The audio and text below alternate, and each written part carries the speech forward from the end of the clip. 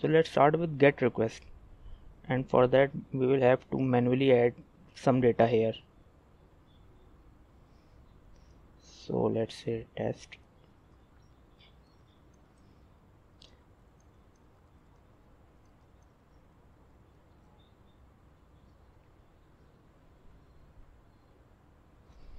and for date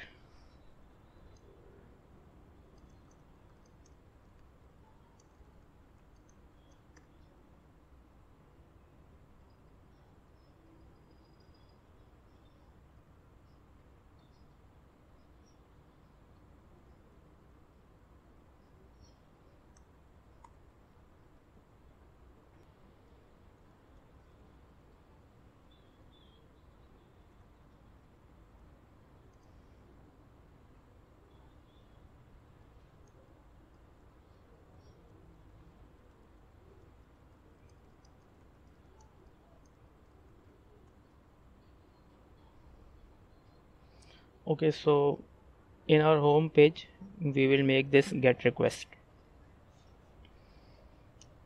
So let's import use effect, because we will make request when the component mount.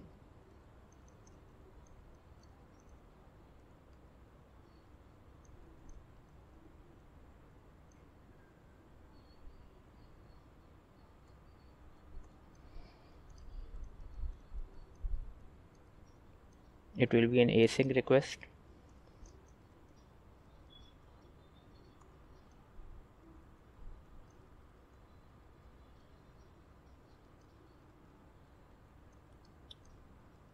Wait, fetch, and we need the endpoint,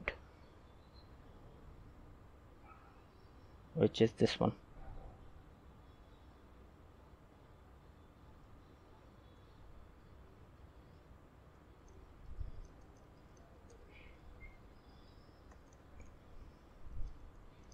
Let's just console log the data first, and in use effect we will call this get data.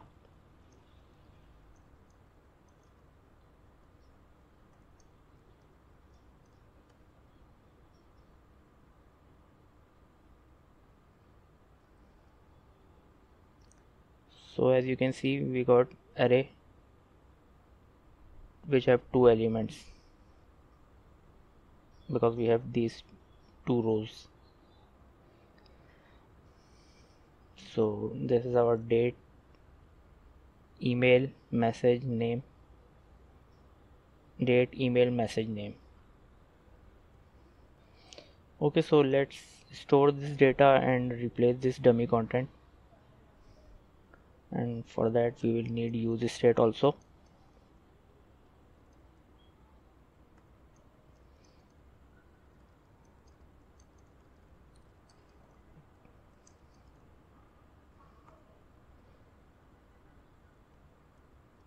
And here we will say set data to this data, and we will replace this dummy array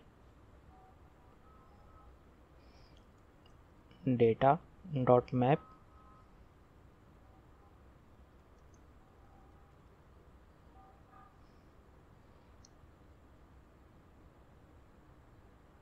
and here item dot date,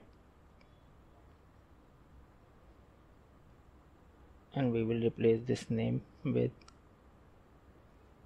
item dot name, item dot email, and then item dot message. So let's save it. Now we can see this is the data we are getting back from Google Sheet.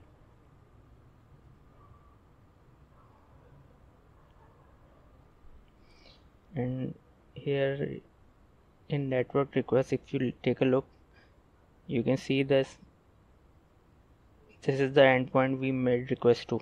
So if you remember, in our Google Sheet share we have set this option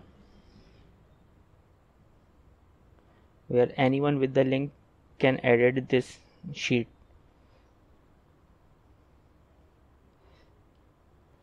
So for this video I'm not securing this endpoint, but for real world scenarios this shouldn't be visible.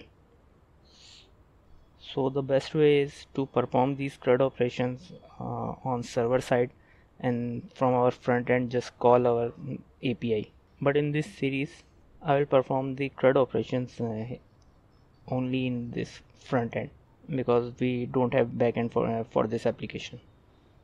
Okay, so we have successfully retrieved the data.